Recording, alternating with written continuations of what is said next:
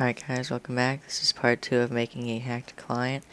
In this video we're going to make the main class in the module-based system. So let's go ahead and make a new package and name it your client name dot main. So in here let's make a new class and let's just name it your client name. I'm going to do Spike for instance. And in here let's do private final string client underscore name equals, let's do Spike, your client name, and we can do the version if you want. That'll be the same thing but a double. So next thing we gotta do is make a private static spike equals a new Spike, the client name. Your client class, this one right here. So we have a universal one. And in here, let's go underneath it and do public static spike get instance. And let's just return Spike, the Spike object. So the last thing we need in this class is public static void initialize client, and there shouldn't be anything in here since we actually haven't made anything. We could instantiate this in there, but let's just keep it simple for now.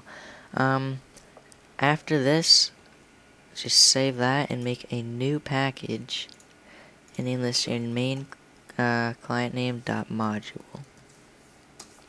So what we're gonna do is this class contains all of the class in here called module we're gonna make.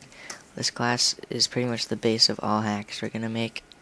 So in here we have private string name and description of the module. We'll have private int key and color of the mod, and we'll also have private category of the mod, and you're gonna get an error because we haven't actually made that. And lastly, private boolean is enabled and save. So whether the thing is on the module and if it's saved on or not. So in module, let's just go ahead and make the new category enum and name it category.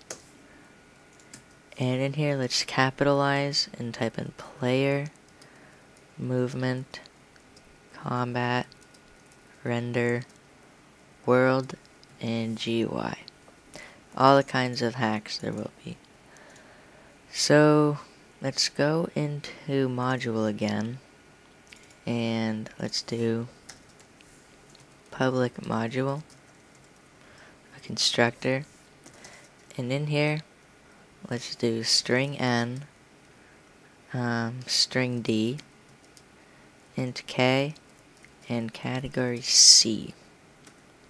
So let's do name equals n, description equals d, key equals k, and category equals c. So you should have those four in the constructor. And now we need to do some getters and not really setters, but we'll do public string get name. Now you can generate them through source, but that doesn't really matter. This one takes a little bit more time. So return name, getting the name of the client. Public string get description. Return description. And we can do public int get bind, or you can do key bind, doesn't really matter. Return key, and public int get color, return color, and lastly public category, get category, return category. Oh, public boolean get state return is enabled. And now let's do this next method called toggle module, where you just toggle the mod. Public void toggle mod.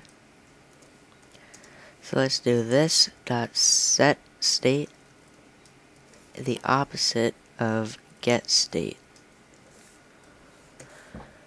So you're gonna get an error because we don't actually have the set state method. So we'll go ahead and make that in a second. Underneath this, let's do public final void set keybind int k, and this I can just do key equals k again. Now public void on enable, and this will turn on every mod. So we're gonna do random generator equals new random. This is for the random color generation. String builder SB equals new string builder. SB dot append. Oh, whoops. Control Shift O. Now we're gonna do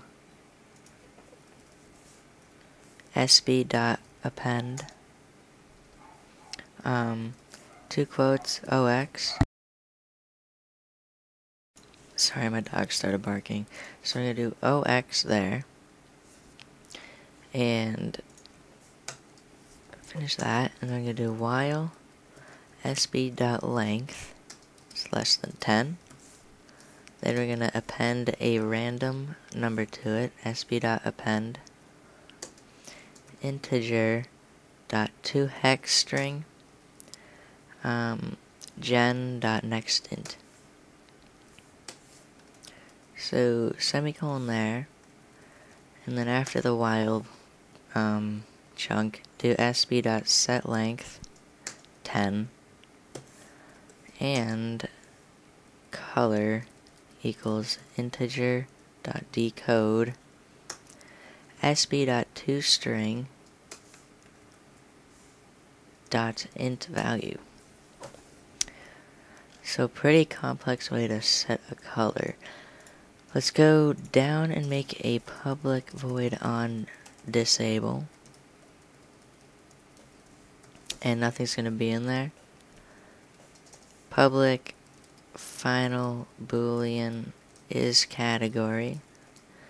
Category C. So if a passed in category is an actual category that exists.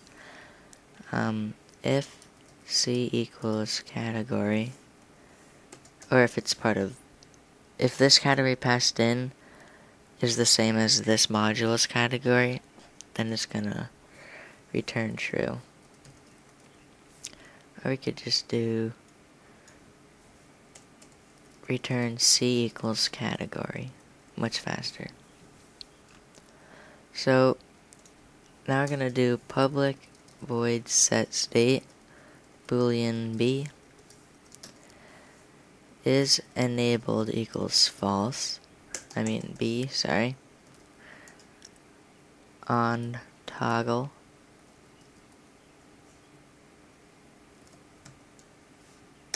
should get an error there.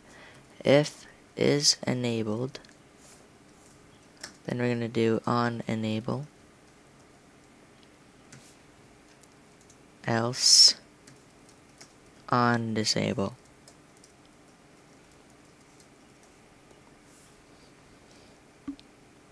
Oh, make that on enable. So gotta do now is we have to make the on toggle method. So just do public void on toggle. So this happens just when the mod is toggled. On toggle. Okay. And now I gotta do public final void set savable boolean b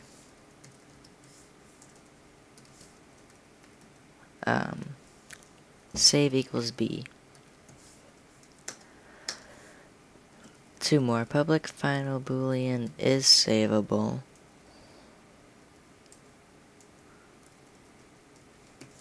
Boolean b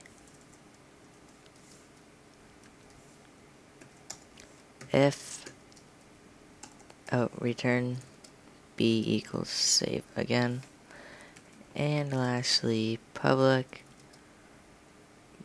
boolean is savable.